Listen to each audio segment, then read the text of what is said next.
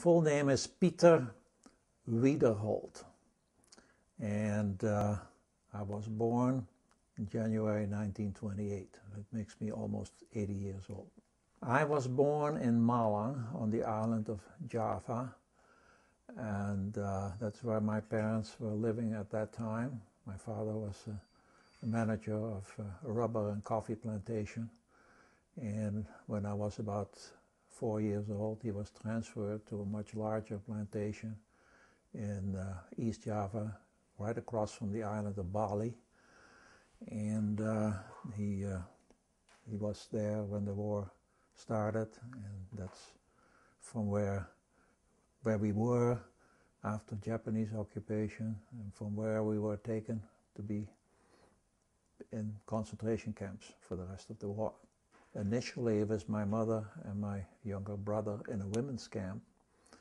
I was taken to the women's camp when I was only 14 years old, but by the time I was 15, took me out and put me in a camp for men. And then I went to another camp, and I spent in camps until the end of the war. The plantation it was a very large, I don't remember the acreage, but it's very large. And my father was growing coffee and rubber. We had hundreds of rubber trees and coffee. And there was also a factory that my father was responsible for, which would do the initial processing of coffee and rubber prior to shipment to the final processors. And life was very isolated. For my father, it was exciting. He had made a promotion. He did very well. For my mother, it was difficult because there was nothing nearby. We were 20 miles away from a tiny little village where there was hardly anything to do. There were no other Dutch people living nearby. There were no schools nearby. And the problem came up by the time I got 7 years old, 6 years old. I couldn't go to school. Initially, my mother taught me at home, but then it was necessary for me to be boarded. And at a very young age, I was boarded with a family in Malang, where there were good schools. And I came home only during vacations. And after we were occupied by the Japanese, I spent time on the plantation with my parents until the Japanese took us out and put us in concentration camps. The Japanese interest was oil. Indonesia was a producer of oil. It still is a producer of oil, not as big as as Saudi Arabia, but it had quite a bit of oil, and Japan didn't have any oil of its own. It was in a war with China, and it was about to get into a war with the US, so they needed oil. And it was very obvious to us that we were going to be a target. And the Dutch government, or the Dutch Indies government, had made an agreement with the US and Britain, saying that if war were to break out, if any of the three countries were attacked, all three of them would be involved. So when Pearl Harbor was attacked, we were within hours. We declared war on Japan. We were part of the war. Ultimately, for us, the war was quite different than it was for the US. The US fought it out. The Netherlands Indies was not small by area, but there was only a handful of Dutch people down there. We had a limited navy and limited air force and limited army. We did what we could, but within 3 months we were occupied by the Japanese. Prior to that, we participated in it. The Dutch Air Force was helpful in defending Singapore, trying to defend Singapore. Dutch submarines sank a number of Japanese ships that we were very proud of. And ultimately, Japan moved its forces towards Indonesia, a big naval force. They were met by whatever the Dutch had. A naval battle ensued in the Java Sea, and the Dutch Navy was completely destroyed. There was not a single ship, everything was gone. I had several friends who had fathers serving in the Navy. They all lost their dads. And after that happened, the Japanese could easily land and occupy the country, and since then we were occupied, and we spent most of the time in concentration camps. I was boarded with a family in Malang, and I still remember the day, December 8, 1941.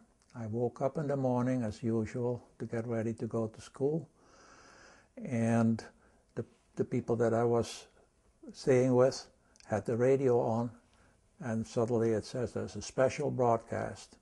The Governor General of the Netherlands Indies came on, and he declared that there had been a surprise attack on Pearl Harbor, that the United States had declared war on Japan, and that in accordance with our treaty obligations, we were now also at war with Japan. And that he said, you can look forward to a difficult time. We will do everything we can. We will participate. We will fight until the end. And we urge you to do whatever you are asked to do. And he ended up with saying, oh, God be with us, and God save the Queen. The Netherlands had a queen. And we were all shaken up. And then, well, we went to school, and of course we did any schoolwork. Everybody was talking about it. My parents called, and they were alarmed, and they told me that if fighting were to start on Java, for me to come home to the plantation, where they thought I would be safer than in the city. So that is the way it started. My parents said, if bombs start falling on Java, you come home. And not long after that, the Japanese bombed Surabaya, which was the naval base, and they dropped some bombs at what is now Jakarta, and my parents said, come home. And then shortly after that, we had this naval battle where the Dutch Navy was completely destroyed. Then everything went very fast. The Japanese landed. I was already on the plantation, and we're just waiting to see what was going to happen. Schools were closed. We were not allowed to go to school. One of the first things the Japanese said, schools are closed. They did not want any congregations of people, of more than 5 people. So that was out. And I spent the next couple of months on the plantation. I was bored because there was nobody else around, until the Japanese, one day a truck arrived with some Japanese soldiers on it. They stopped in front of the house. They got out. They dragged my father out of the house, dumped him on the truck, told my mother to give him something to get by with for the next few days, took him away. We didn't know where he was taken. They wouldn't tell us.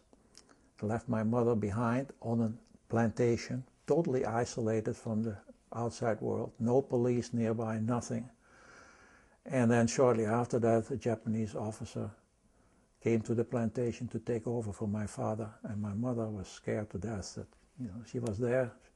Anything could happen to her. They could kill her, they could rape her, they could abuse her, and me and my brother, so she was a nervous wreck. Thank God nothing happened. My mother had not much to do. She kept busy planting flowers. She liked flowers. She had a little hobby to make certain folders or purses or pocketbooks out of leather that keep her busy. And I was bored, and actually I got, in order to keep myself busy, I started to raise ducks and chicken to get some eggs, and my parents said they would buy the eggs for me. And then there was a Swiss person that lived, maybe a 2-hour walk away from us, and he stopped by, and he thought that since he was Swiss that he could stay out of the war, but as it turned out he was later on killed by the Japanese. But he was a chemist, and he said, would you be interested in making soap? There was a shortage of soap. I said, oh, sure. And he taught me how to make soap. It involves burning wood and getting ashes and mixing it with oil and all kinds of stuff. And I got involved in that to keep myself busy. It only lasted for a short time, because after my father was gone, not long after that, a truck came again to collect my mother, my brother, and myself. Again, they were thrown on the truck, little belongings, taken to the train station in Banyuwangi, which was the closest town, put on a train and taken to Malang. In fact, Malang happened to be the city where I went to school. but of course there was no school, and we went into a camp.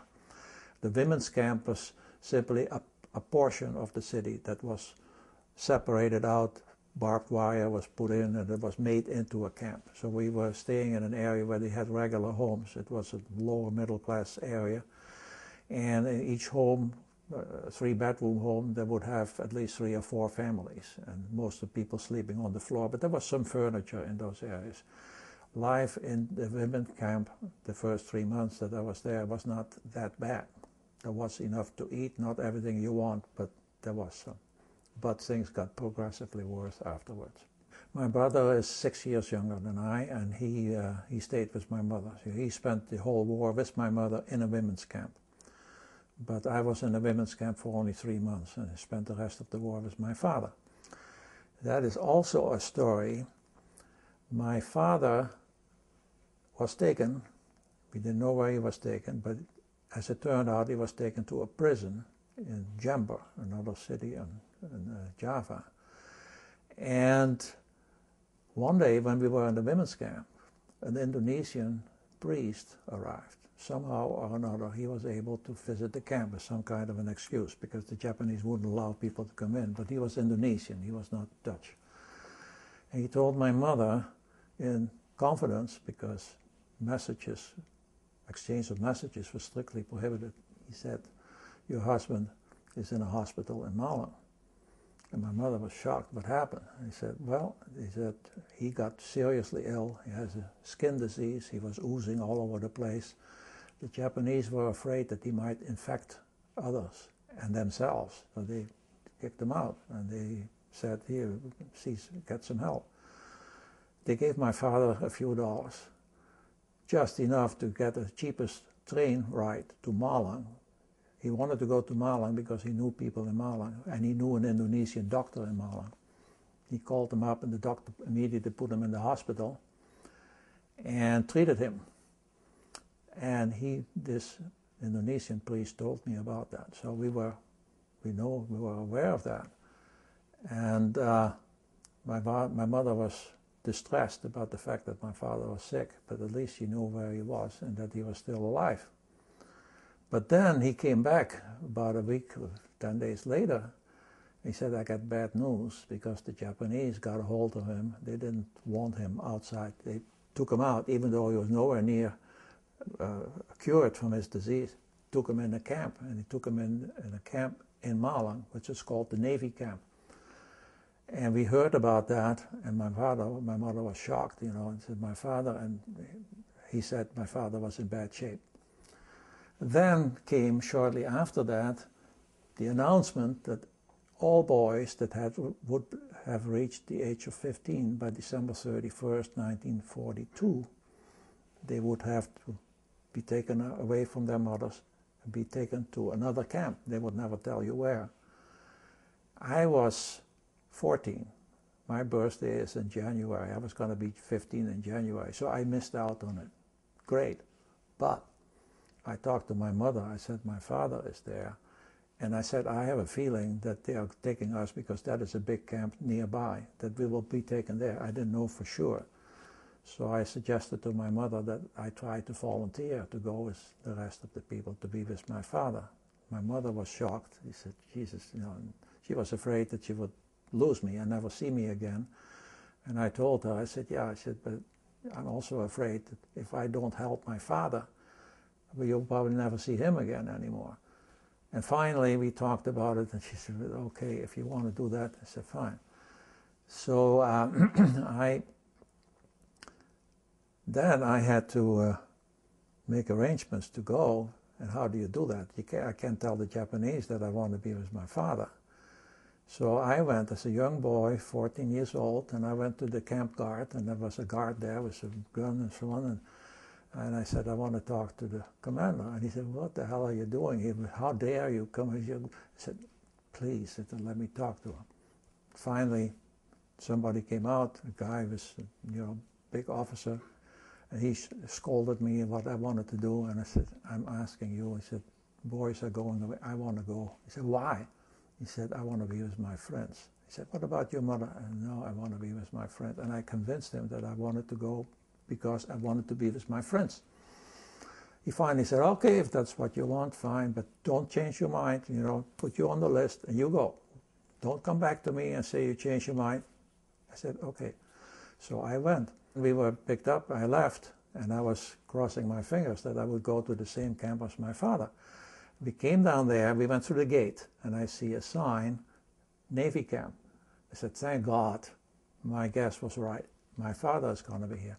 We roll in there, and we got off the truck. We were trucked down there, and oh my gosh, I see in the center of there were 3 people hanging on poles. They were being whipped, they were screaming from pain, and they were being tortured. And it was horrible. And I was totally intimidated. And the Japanese came there, they threw us off the truck with all the bags, and we were treated very badly. And finally, I ended up in a barracks where I had a little space to sleep on the floor. And I was terribly intimidated. But my father didn't even know that I was there. So I got out and I started to inquire. I said, Mr. Wiederhold, his name, he was called Willy Wiederhold. Willem was his first name. And finally found him. And he was a poor, sick man. He was sitting on a chair. He had hardly any clothes on. He was all bandages, all of it. He was totally depressed. He looked like he was about to die. And I come to him, and he was surprised, and he was happy to see me. But at the same time, he told me, he said, as happy as I am to see you, I wish you had stayed with your mother, because this is a terrible camp. This is horrible. I said, no. He said, I'll be here. I'll be with you. And then my father was worried that he would be hanging there someday, because my father had some colleagues or some other planters that he knew they were hiding weapons, anticipating someday to be liberated. And so my father did not participate. But if the Japanese know that you might know something, they torture you to get everything out of you, even if you don't know what they want to know. They torture you until you're almost dead. And my father said, if I'm going to be hanging down there, I'm never going to make it. And I said, well, so we were worried. Thank God it did not happen. As I said, God has been with me in many cases. So my father was spared. He recovered to some extent, but it was only for a short time. 3 months after I got in this camp, that was the Navy camp, the Japanese told us that we were going to be moved to another camp. And we had to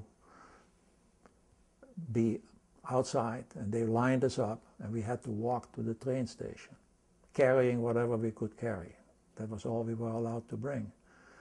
My father could hardly walk, so I made arrangements with some friends to stand nearby and to hold him up if necessary. But at the same time, we had to carry our bags. It was a long walk, and my father collapsed a few times, and we had to hold him up. Finally, we had to drop our bags, whatever belongings we had, we drop them on the street in order to keep him up. And when we came to the train station, we found out that Indonesian natives, they saw this happening, and they were very good-hearted. They picked up the bags, they followed us, and when we arrived at the train station, they gave it back to us. The Japanese tried to chase them away, but so we got our bags back. We thanked them. And we got loaded on a train, and this was the most horrible ride. I mean, we got into wagons that were boarded up. And as I said, we were in the tropics. It was hot. It was all boarded up. We got no food, and we got no water. And the train ride to West Java, where we were the next camp, took about 24 hours. And people were thirsty, and there was no water. People started drinking water out of the toilets. The toilet, whatever water there was, they were drinking it. And then you couldn't go to the bathroom, so people were urinating and having bowel movements all over the place. There was things, people were on the floor. And because of the heat, some of that stuff evaporated, got up on the ceiling and dripped down. It was horrible. And we were thirsty as hell, and that was really what I still remember the most. And I concluded that dying from thirst is worse than dying from hunger. It was terrible. My father barely survived. We survived. We finally got some water, and then we were taken to the next camp, where we again were spending time in barracks. Where there was also torture around us and forced labor and all kinds of things. There's in the camp. I find living through the camps, it is in a way, it opens you up to life. You learn. I learned a lot. There's one specific incident that has been with me for all my life, even today. When I was in the camp, we had to stay in the barracks. We were laying right next to each other.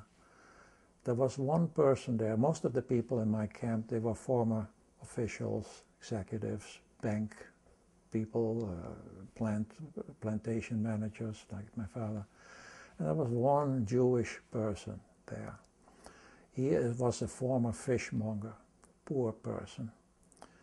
And he was, there was no discrimination against Jewish people like there was in Europe, but most of the people, they did not interact with Jewish people as much.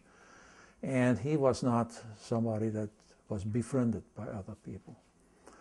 But I took an interest in him, he took an interest in me, and I realized that this was a most wonderful person, very generous. I asked him how he got there, and he told me that he was running his fish store, and one day a young boy came in there and he was chased by the Japanese, and they found him and he was carrying a gun, and they caught him, and I guess the boy was executed, and they picked him up because they thought he might know more about guns. He was taken to the Camp Etai, which is similar to the Gestapo in Europe. He was tortured and he was in terrible shape. When they finally concluded that he didn't know what they wanted to know, they wanted to get rid of him, and they dropped him off in the camp, and there he was. And he learned that I had volunteered to be with my father. He noticed my father was very sick. He was very, very sympathetic, very caring, and I got to know about his problems. And more so than anybody else, I realized what a wonderful person it was. And what really kicked it off, there was one time in the camp, we hardly got any food. It was a bad day, it was raining. Japanese didn't give us any food. We assumed that they must have lost some battle somewhere around. Didn't give us anything to eat all day long, and finally at night they got just a little bit of food. People were so distressed in my barracks that some people, they got up and they were crying, and the grown men, they were crying, and one person really lost his senses, and he said, "These damn Japanese, this and that," and he said, "I no longer believe in God, and I wish I would be dead," and he lost control of himself. Then this person, Aaron Vandenberg, who was just as hungry as everybody else, he comes down there and he embraces him. He said, quiet down, believe in God, you can survive." He said, "Damn it, I don't believe in God, I don't believe in you Jewish people," and he was obnoxious. And Aaron Vandenberg tried to quiet him down, he couldn't. Then he walked away, he walked to his area, and a little bit later he comes back. I still get emotional. He brought whatever little food he had, gave it to him. The man was surprised. Everybody was surprised. He ate it like a hungry dog. And Aaron went back. I ran after him. I said, "I can't believe what you did." He said, "This man has a wife and children that may be waiting for him after the war." He said, "I lost my wife. I have no children. Nobody is waiting for me. His life is more important than mine." So I told him, I said, "I don't want you to die." He said, "Don't worry about it." 3 weeks later, somebody came at the entrance of our barracks, which was not unusual. They come there with a little stretcher. They say, "Is there any dead people here?" Somebody in the back, they say, "Yeah, it's a dead person here." So they went in there, and I was at the entrance of the door. they come out with somebody, and I looked at the hood. My gosh, it was Aaron Vandenberg. I was out besides myself. I cried, and I held on to it. I saw him being carried away, dumped on the truck, to be taken out of the camp, presumably to be thrown in a mass grave, and that was it. That has stuck with me for the rest of my life. I've learned from this man. I've learned. That's an example of the goodness of the people, that you find out. This was a person who was neglected, a poor person, and the other person was a bank executive who couldn't control himself, and it's not that it's understandable, but you get to know people much. You get to find out that they are so much different under those circumstances than you think they would be. The Japanese guards were very abusive. First of all, when they walk around the camp, you had to stand up. You had to shout, "Jotsuke." That is a Japanese word for stand. And then you have to, when he walks by, you can only look at his boots, and you have the bow for him. And when he has gone by, you say, "Just me," and you stand up. Everybody has to do that. So when he walks around one after another, they're all bowing. And if somebody doesn't do it properly, they come out there and they beat you up. Typical way of forcing people to talk is to hang them and to beat them. Quite often they have burning cigarettes that they put on your body or in your nose or in your ear. One treatment was fairly common. That was, we called it the water treatment. They would lay somebody down on the floor, put a garden hose in his throat, and pump water in his throat until this belches up, you know. And then the Japanese soldier will jump on it, and they jump, and all the water comes out to make you talk. And if you don't talk, they do it again. Several people have gone through that kind of treatment. And that was another thing that you hate to think about, that you have to go through that. But we had some people nearby that went through that, and some of them, they had permanent problems with their stomach. And and then there was the forced labor. You went out, they collected anybody that was able to do any kind of work. They had to go under guards, with armed guards. They take you out to the road or to the airport, and they have you work, and they get beaten up if you don't work hard enough.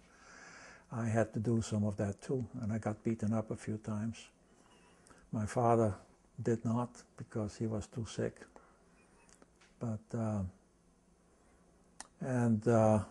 well, the Kempe Tai was like the Gestapo. They had other techniques. They would pull your nails out of your fingers and toes. And I hear that somebody was interrogated, and they said, "If you don't talk, I'm going to chop off your fingers one after another." And to intimidate them, when they didn't talk, they chopped off one finger. And they said, "If you don't talk, the next one, the next one." As far as I know, it stopped at one. I'm not aware of more than that, but those were somewhat, I have not seen that myself, but that's from what I have heard.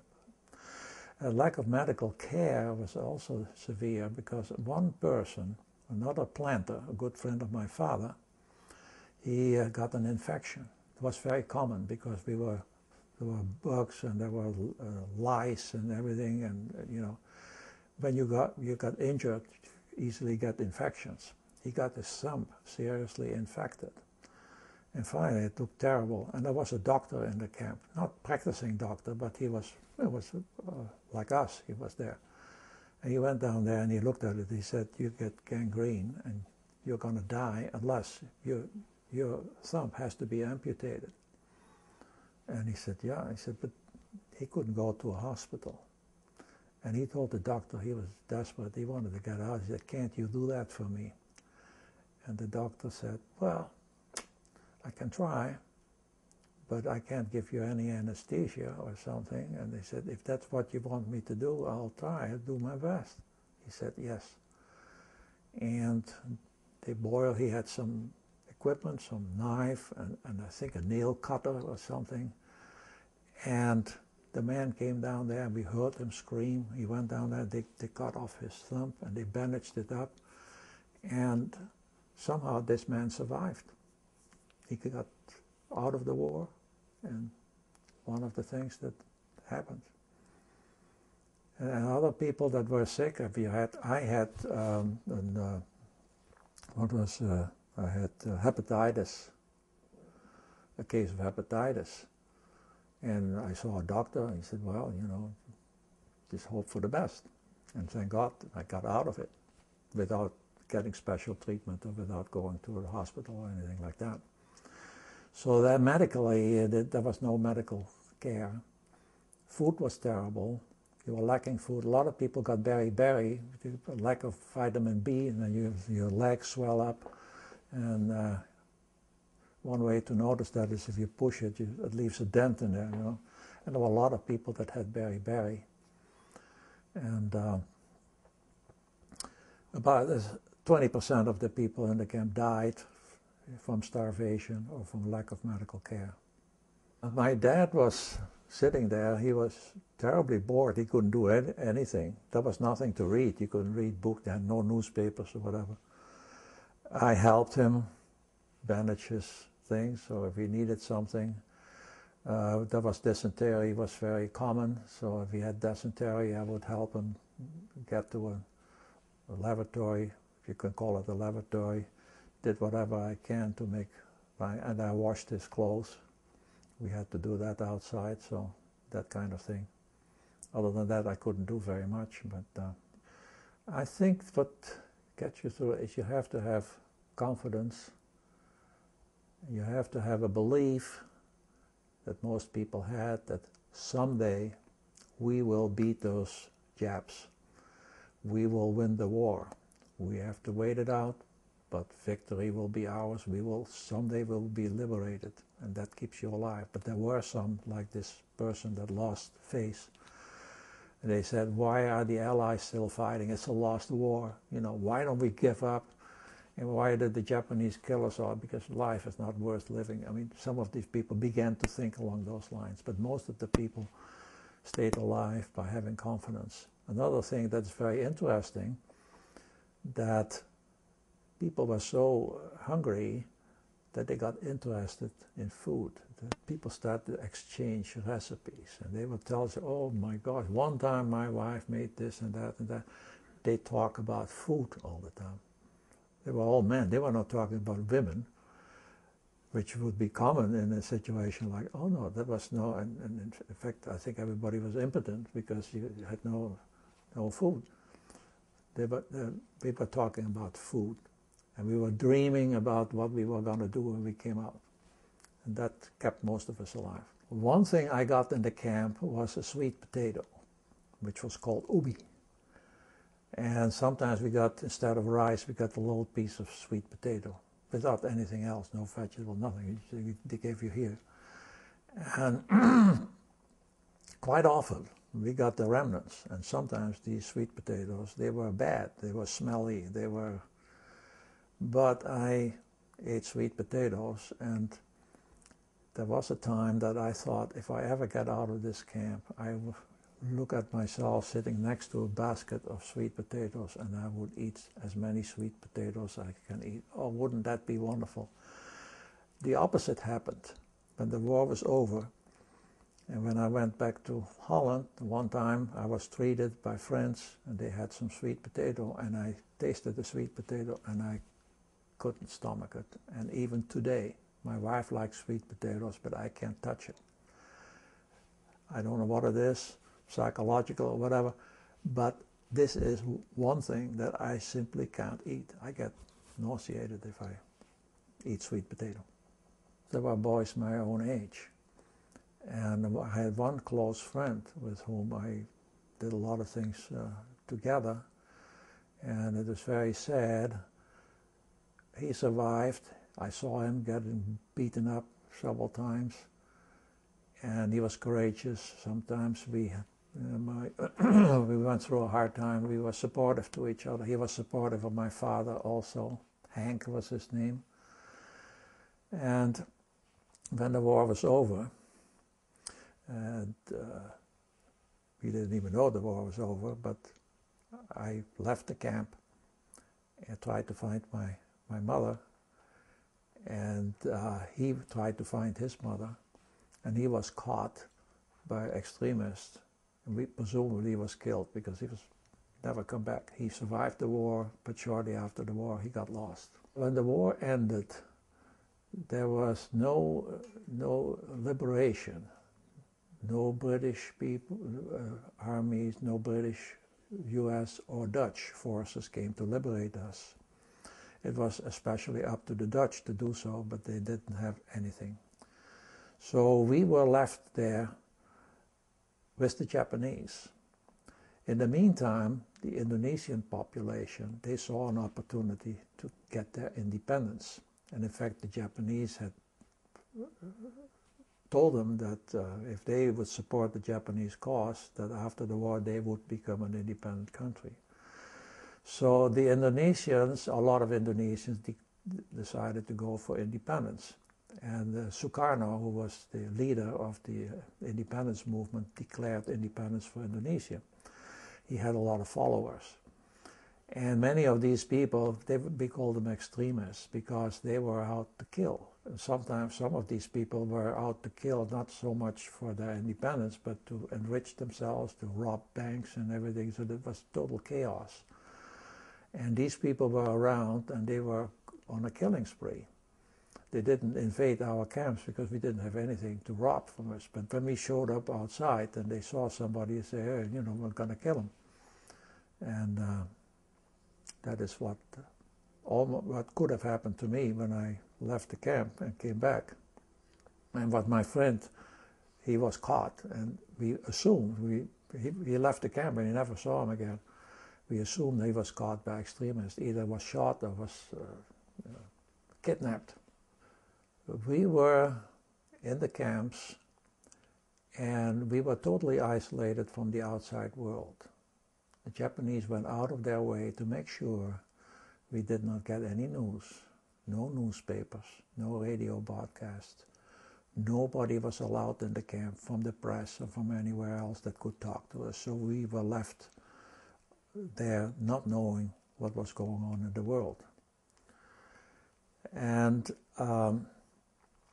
at some point in time, there was a rumor that the war was over. And there were rumors before, they were false. So when this rumor came, hey, the war is over, nobody believed it. Then the rumor persisted, and then we heard that, yeah, the Americans had developed a super bomb. It's called an atomic bomb.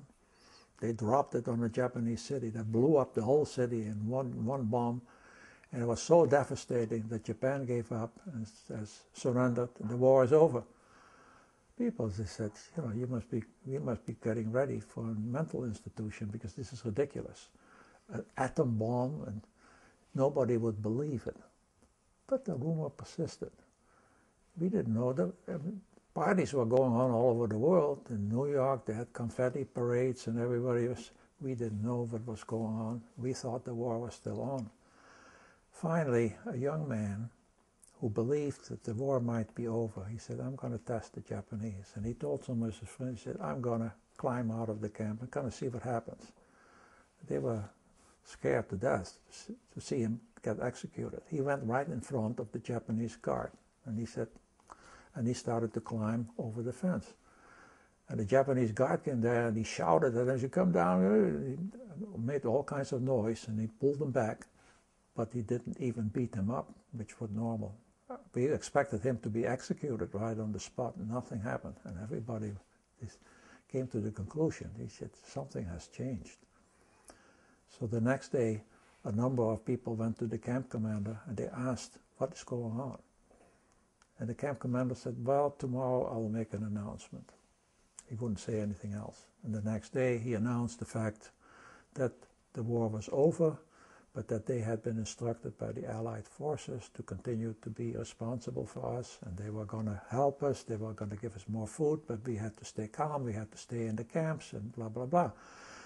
Which some people did, but a lot of people, they said, the hell with it. And they left the camps, and they started to look for relatives. We didn't know whether my mother and brother were still alive, and we didn't know where they were. And everybody in the camp was like that, and some people got ambitious. I was 17 years old, a typical teenager. Despite the fact that my father didn't want me to, I said, I'm going to go out and going to try to find my mother. So I went out and I started hitchhiking, and I got caught in the crossfires with some extremists, some Indonesians shooting at us, and there were some dead bodies. And I reached Bandung, where I knew there was a women's camp.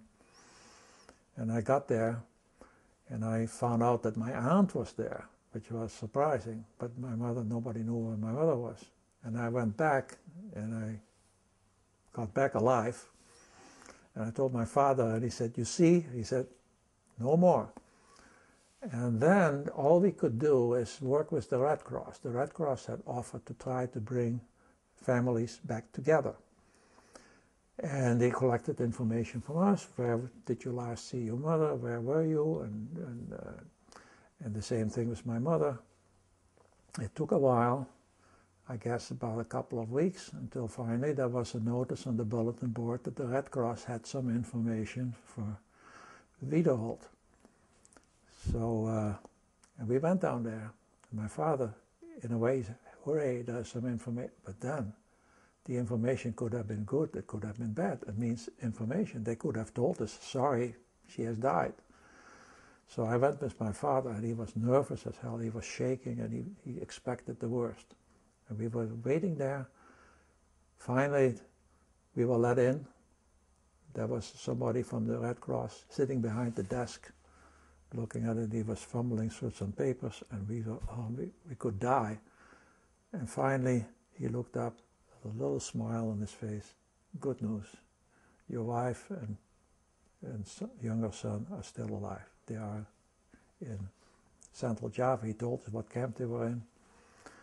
And my father said, when he came to, he said, how are they? Are they healthy? Are they in good health? He said, I don't know, but they seem to be in good enough health that they can be transported to you and be reunited with you. And that is what took place. They were trucked in on by train and by truck. They were taken to the camp, and we still had to sleep on the floor. And camp life continued, but we had better food, and we were able to get some medical care if we were sick. So that was a big improvement. But and then we had to wait for shipping, because all these people wanted to go back to Holland to recover in Holland. That was the mother country, and there was not enough shipping to get there. And my father wanted to go back to the plantation, but it became evident that it was far too dangerous to do that, so we gave up. And we didn't go back to the plantation. And several months later, maybe half a year later, a friend of ours went back to Indonesia, and my father asked him to go to our house and find out what happened. And he reported that the house was empty, everything was gone, except some paintings that we had inherited from my grandmother. And my father said, could you pack them up, ship them? And they went to Holland. They decorated my mother's house until she died. Then I brought them over here. I have some, my brother has some. That was all that was left. My father, as I told you, he was in very bad shape. He survived the war, but he died shortly after the war, because it was not just the skin disease. They got a heart disease, they got angina, and he was depressed. He lost everything. My father was very wealthy before the war, and my grandfather was a doctor, very well-known doctor in Indonesia. My father was the only child. He inherited from him. There were 3 houses. Well, he had 4 houses in Indonesia. They were all taken away from us. And my father's investments were lost. He was finally repatriated to Holland, had nothing. He was young, he was only 52 years old, so his company wanted him to go back to the plantation. But the doctor, he was rejected for medical reasons. So he had to retire early. And there was no retirement benefits. We were suddenly poor. he was used to have everything he wanted. We had he had 2 cars, you know, a nice Packard, you know. And my father never thought that he would ever have any problems. And here he was in Holland, in bad health, lost everything, was forced to move in with his parents-in-law, with my grandparents, and he was devastated. And I came along and I studied hard and I went to college. He couldn't pay for college. He felt terrible about that. I told him, don't worry about it. I can borrow money, I can work, and I got myself through college. But it bothered my father tremendously, and that accelerated his death. He finally died. He died. He was in bad shape. He had angina and he couldn't walk very well. One night he went to bed. He was very tired, and the next morning we found out that he was dead. He died in his sleep, which in a way was a good way for him to go, because life had stopped for him. I mean, Holland had been liberated from what it was quite different from what it was before the war. There was a great lack of gasoline. You saw hardly any cars, and there were only a doctor or a policeman they could drive. Everybody else you had to go by a streetcar or by bicycle. Food was still rationed, and my grandparents were complaining about it because they had these coupons, and you could only buy so much bread and only so much ham and butter and cheese, and they were complaining about that. And I thought to myself, my gosh, how much better are you off? I wish we had half that much when I was in the camp. But there were those limitations. There was no oil, and there was a great shortage of housing because Holland was bombed. Part of several cities, they had big sections that were destroyed. So the government forced you to take in people. So my grandparents were living in a house. They were forced to get 2 other families in. So all the guest rooms, because there was a lack of housing. And that continued on for several years until finally people started to rebuild houses, and then this was alleviated. But again, it didn't impress me too much because they still had a hell of a lot more space available than I had in the camps. But my grandparents were very disturbed about that. When my father passed away, he had a life insurance and pretty good amount of money. But the insurance company, they almost went broke. So when he died, they were only able to pay about half of what they should have paid. And there was no way to get more. But my mother got that money. It was just enough for her to buy a small house. And then she was a widow and a survivor of the war, and the government allowed her a small pension. So with the small pension and the house, she was able to get by. And I had to scrape up money to go to college and to study. So I saw my mother from time to time. I helped her whenever I could, but she supported herself and I got by myself. I am fairly ambitious. I was in Holland and I studied and became an engineer. And I felt I wanted to see more of the world. So I decided upon graduation I wanted to work for a company that would send me out abroad. And I was thinking of the oil company, the Dutch Shell company, and they have facilities in Venezuela and the Middle East, and I thought that would be exciting. Or I wanted to get away. When I was a student, I had an opportunity to participate in a student exchange program with the United States. So I had a chance to come here. I could barely afford it, but I got here.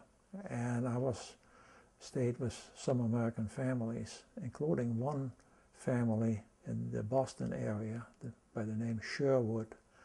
And I found out they were a little bit like Aaron Vandenberg. They were people that did so much good. They were helping refugees from all over the world. And they took an interest in me. I told them something about my story. and they were excited. And they said, and I told them that I wanted to go abroad after graduation. He said, you want to come here? You want to live in the States? I said, yeah. I said, you know, they said, well, he said, we'll be glad to help you. So I had a choice, either join a company like Philips or Shell or something, or come to the United States. And I finally decided I wanted to go to the United States. She sponsored me. She had to sign, she had to guarantee that if I were running out of money that they would support me. They gladly did that.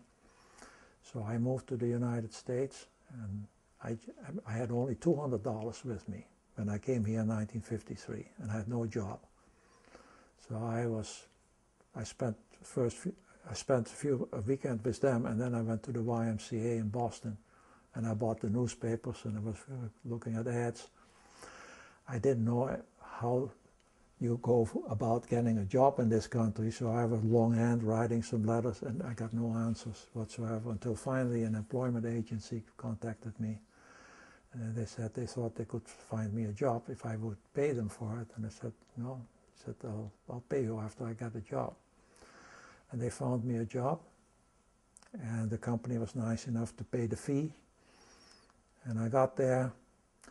It's interesting, I was staying in the YMCA. When I got the job, it was in Ipswich, Massachusetts. It was about 20 miles north of Boston. I was going to report to work. So what I did is I checked out from the YMCA, and I brought my suitcase. That's all I had. I went on the train, went to Ipswich, got off the train. The company was within walking distance, so I walk in there with my suitcase, and I come to the employment office and said, here I am. And they gave me some papers to fill out. And finally, they said, what is your address? And I left it open because I still had to find a place to stay. And they said, you have to put your address down. He said, where are you going to? He said, I don't know. He said, after work, I'll try to find a place to live. And he smiled and he said, well, he said, we've got to take care of that first.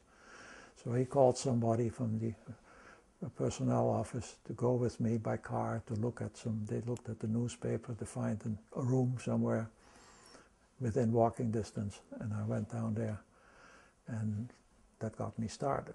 And then I went on, I had several jobs, and I ended up starting my own company. While we were in the camp, that large camp in Chimahi, there were 10,000 people there. There was a kitchen in the camp, which people in the camp, they had to cook rice, and there was a bakery, they would bake bread. All we got was a piece of dry bread for lunch. That was all you got. No coffee, no nothing on the bread. That was all we got. But then the Japanese cut us off from yeast. We got everything, but there was no yeast. So they said, we cannot give you bread anymore. We can try to give you some gruel or like opi. I don't know what they were planning to do. Some chemists in the camp, they said, you know, there must be a way of making something that will take the place of yeast. And they developed a method which involved the use of urine. And they tried it out, it worked. And then there was an announcement, they said, well, we can make bread, but everybody has to collect this urine. And we have big drums everywhere, and everybody pees in the drums. And during the day, twice a day, the people come there and they lift these drums, take them to the kitchen. They boil them, they cook them, and they use the stuff to make bread, and we had bread again, and we ate that kind of bread for the next 2 years. I learned a lot from my relationship with Aaron Vandenberg. I learned how important it is to do something good, and that you don't want to be selfish in any way. I didn't grow up in a religious family. My parents were not church-going people or whatever, but you hear something about it. And I have come to believe in a God. I came to believe strongly that the importance of life is what you learn from life. And I came to the conclusion that what I went through in the camp was a great blessing to me. Because, for example, my grandchildren don't have that kind of background. They haven't seen poverty, they haven't seen hunger, they haven't seen torture. I have gone through all that, and I've seen how people behave under those circumstances. Some people do well, some people don't. I've seen corruption, I've seen people stealing food from other people, and I have encountered a person that set an example for me, what it is, an example that is very hard to follow. And I realize when I think about it, this person gave away his food. And sometimes I think, you know, you have these multimillionaires and they give millions to a hospital, or whatever. That's great. But then I think it is wonderful what they did, but it's nothing compared to what Aaron did. He gave a little bit of food away. Basically, that was all he had. He had nothing else. And it meant the end of his life, probably because he was desperate for food. So he was the real generous, the real philanthropist, this person. And the important, you put things in perspective. And so that has been a big learning experience for me during the war, which has affected the rest of my life. And I feel blessed that I've had that experience. And finally, this is my second marriage, married with Aaron. And for a long time, I didn't talk too much about it, even my own children. I talk a little bit about it, but the interest span is short. After a while, I say, oh, Dad, he said, yeah, nice talking to you. I got to go to soccer. I got to play. They picked up some bits and pieces. But the story, like I'm telling you, and like I've written up in my book, never got out. And my wife, Erin, insisted that I write it down. She said, you know, you're getting older. When you pass away, that story is gone forever. And so you want to, and that was a very good suggestion. It took me a long time. I'm not really a writer, but I managed to write the book, The Soul Conquers. And I named the book after a war monument, which is in The Hague, the Netherlands, for the war victims from Indonesia. And that has the name The Ziel Overwint. And when you translate that, that is The Soul Conquers. And that, the front picture of my book, on the cover of my book, is a picture of that monument. And my mother suffered so much in the women's camps. And after the war, she was instrumental in getting that memorial built, because there was a more inclination in Holland to remember the survivors of the German occupation, and often forgetting about the people that suffered in the Netherlands Indies. And my mother was instrumental in getting it built. And finally, after about 10, 15 years, they built that monument. And when my mother died, she wanted to be cremated and her ashes to be put around there. That is how strong she felt about that. I'm 6'3". By the time I got to my grandparents, I weighed not much over 70, 75 pounds. I was skin over bone. I was very thin. We all looked like that. My mother, when she came out of the camp, she could hardly recognize her. And my father he was in terrible shape.